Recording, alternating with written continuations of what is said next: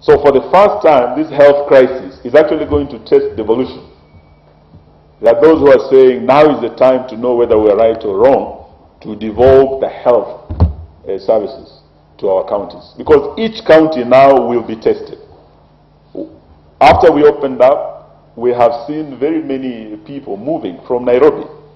I was in Western Kenya last weekend, and you have buses, canters, moving from Nairobi to Western Kenya to Nyanza.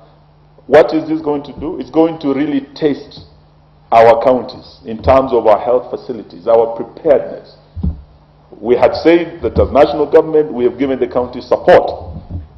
We gave 5 billion just about a month ago to each county to share that and be able to improve their bed capacity, isolation, emergency places.